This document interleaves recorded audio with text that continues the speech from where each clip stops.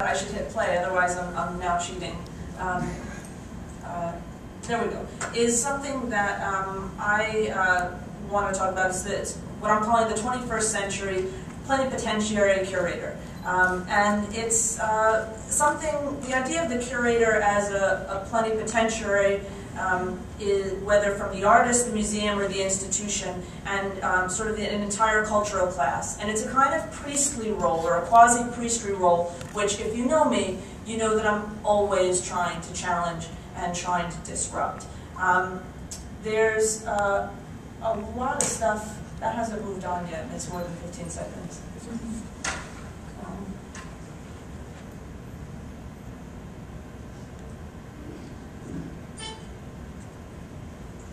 There we go. So maybe that'll do it. I don't know. So there's a lot of things I talk about. I talk about museums, and this is the stuff that gets me up in the morning. Partly because it's my job, and I don't want to get sacked. And partly because it's also how I choose to spend my time. Because I like thinking about power, and it brings me to the question, what is power? Well, like Cersei Lannister says, for the only people who watch Game of Thrones, power is power. And what we see here is kind of an overly simplistic approach where we see He-Man being imbued by power, and we know he's getting power. And these are my two favorite dead white guys who talk a lot about power. And these guys really think a lot about the relationship between culture and power, and I think that they make some really good points.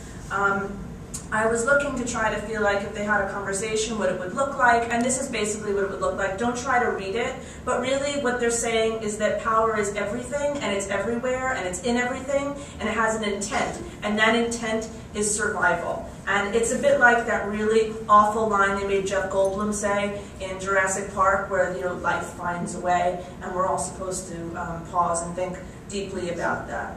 But really what culture and which culture's intent in surviving and imbuing itself in all of our lives is this word hegemony.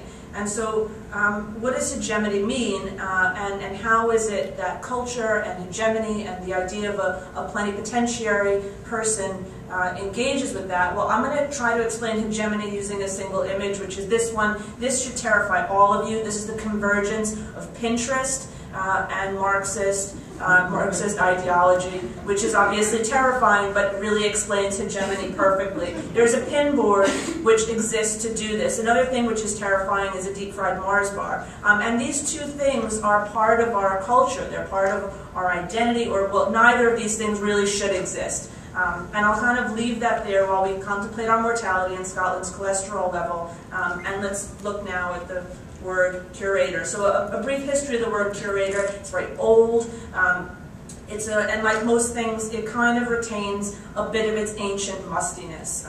It comes from the ancient Rome, and we have this idea here of a curator being anointed. He's laying there, and God is kind of coming down and saying, yes, you are the one.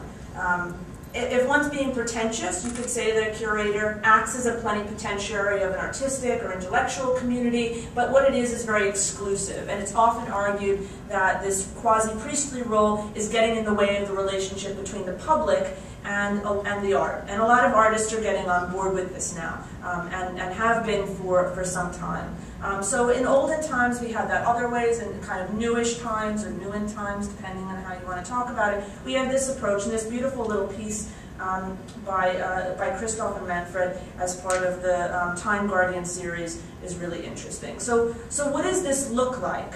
What does all of this what does the new plenipotentiary curator look like? What does this power dynamic look like? And I'm not trying to destroy the way in which this works, but talking about a paradigm shift from one which is anointed to one where we can't really see what's happening, who the curators are, who the public are, who the artists are, but we know that they're all working together. It all looks a bit chaotic, but it definitely looks fun. And it's about removing the barriers between people and objects, people and art, and that's about participation. It changes the balance of power, but it doesn't diminish the value or the role of the art or the culture. And the curator then identifies relative narratives and brings people together. And what we see here and what we're about to see are some images of what that might look like and how that might look in a museum context or in a in an artistic context. And so we see conversations, we see curated content, but we see people participating, and we see people thinking about things.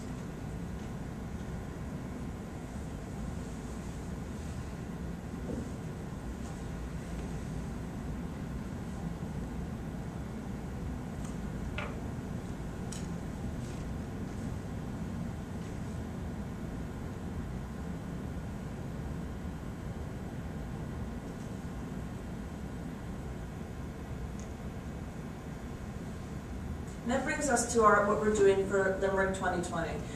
The participation program for that is about bringing people together with culture. It's about supporting people, empowering people, and driving that relationship. And so we are, the plenipotentiary isn't dead, but the purpose and the people who confer that authority have shifted. So thank you very much.